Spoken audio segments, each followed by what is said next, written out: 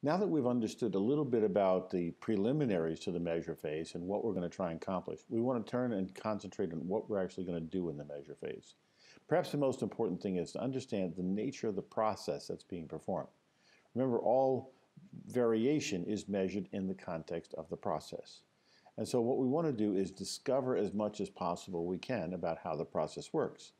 So whether we have a product going through the process and we're going to incrementally build it over a period of time, or we have a service that's developing over a series of transactions and delivered to a customer.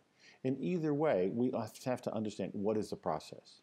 Now, there are different viewpoints or perspectives that we can have for discovering the process. We've already talked about some of them so far in the Greenbelt program. For instance, we talked about the SIPOC map.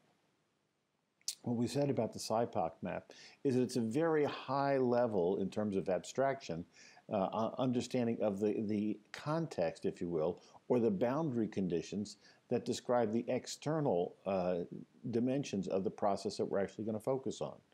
And so what we discover from the SIPOC map is a high-level view of the process. What are the influences coming from the outside, the suppliers, if you will? What are the deliverables that are going to the outside, if you will, the services or the products that we have? And then inside that, how do we transform inputs into process, into outputs? And that transformation process, somewhere in that area, as we decompose it and look at higher levels of detail below this SIPOC level, someplace we will understand where we actually need to concentrate for the process. The second type of diagram we'll have is a spaghetti map. So we've talked about the spaghetti diagram and a way of us trying to trace as we physically go through the process and follow it from one end to the other. And we see the mess that's actually been created there.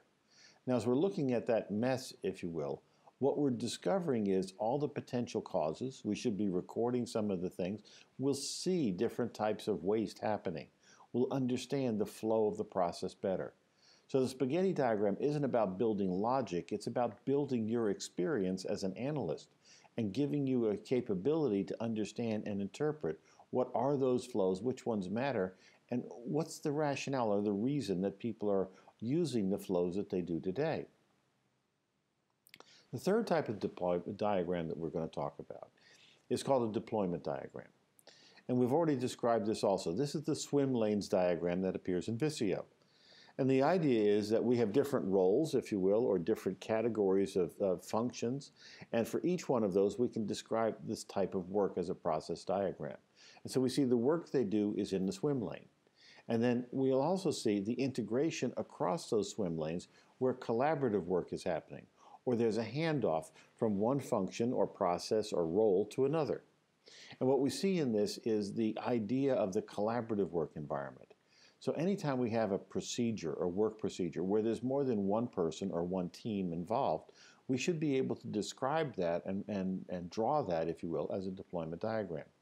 When we see those handoffs, we should be worrying about what is the measurable event there. How do we make sure that the quality provided by one group is actually acceptable to the second group? So we should look at what are measurement control points. Where do we capture measurements in that process? And we should also look then at the stop and start times and see where is time actually accumulated. We should make judgments about the value component of that time. So how much time in each of those buckets that we're looking at as we string this from the beginning of the process in time series to the end of the process, how much in each one of those little segments are we actually doing value-adding work? How much time is waiting time? How much time is, if you're a rework time or scrapping time, where we're taking a look at doing quality checks and fixing things?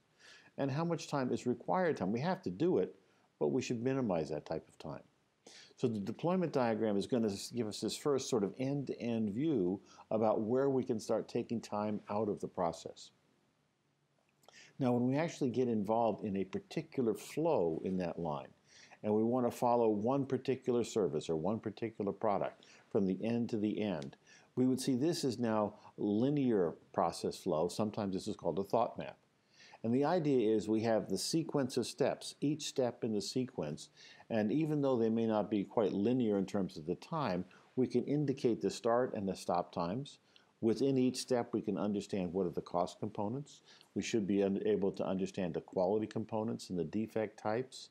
We should be able to understand what are the different resources required in each of those. What is the command signal that tells us it should operate? What's the information flow? And what is the transformation of the materials or the information as a product is being developed or as a service is being created? So the idea of the thought map is this is a detailed level of analysis where we should be able to now specify all of the things that we see in the baseline performance for a particular process. And now at this level, we're at the process level of interest, where we want to do our improvement based on that analysis. So the graphical representation does something important for us. What it does is it provides us an anchor point to the real world out there. George Box, a statistician, once said, "All models are wrong, but some models are helpful." And for us to analyze a performance, we have to have not just the data view, but we have to have the process view. And we have to have a way to marry the data view and the process view in order to get profound knowledge about the process. Because as we said, profound knowledge is knowledge of the system. That means we have to have this process view and how the processes fit together. It's about variation, and that means we have to have the measurements and they have to be good and understood across the process. It's also about the human beings or the psychology in the process. So we have to know the interactions of the people. And then finally, it's about the theory of knowledge. How do we actually use this process to generate outcomes that make a difference? And we get the theory of knowledge or the knowledge of the system performance based on the first three. If we have the psychology, if we have the statistical measurement system, and we have the understanding of the people, when we observe how they operate, we will then be able to create a theory of knowledge about how can we improve the performance of that process. And so each of those is a graphical view. You will have to determine for your project where you start, how much detail you need to have until you get clarity about what is it that needs to be improved. Now, this is more of an art, if you will, in determining the proper diagrams and how many you have to have than it is a science. But just remember, if you can't explain exactly what's happening, if the measurement systems you have don't relate to flow of work, you probably have to go to another level of detail to get the right explanation of how the process is actually working in reality.